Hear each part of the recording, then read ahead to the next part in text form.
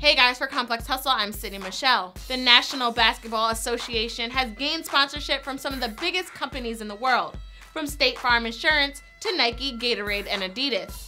The NBA is adding an oil giant to the list with a new sponsorship deal.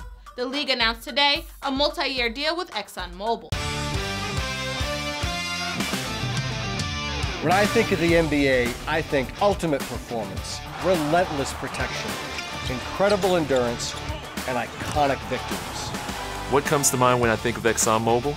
Continuous innovation, technology leadership, outstanding performance, and protection. ExxonMobil's NBA deal will make them the official motor oil sponsor of the NBA, WNBA, and the NBA D-League in the US and China.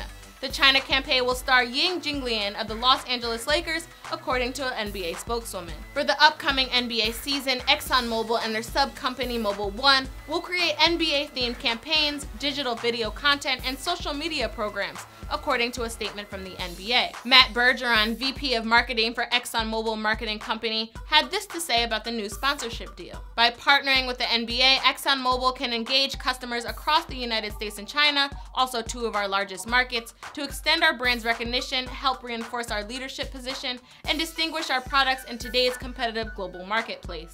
Now, we all know how getting involved with big oil companies can come with a little controversy. But then again, since the NBA is a big business in itself, maybe the partnership could turn out for the best. I'll take it, especially if Exxon rolls out some crazy form of promo, like a life-size figurine of Steph Curry in every gas station, for example.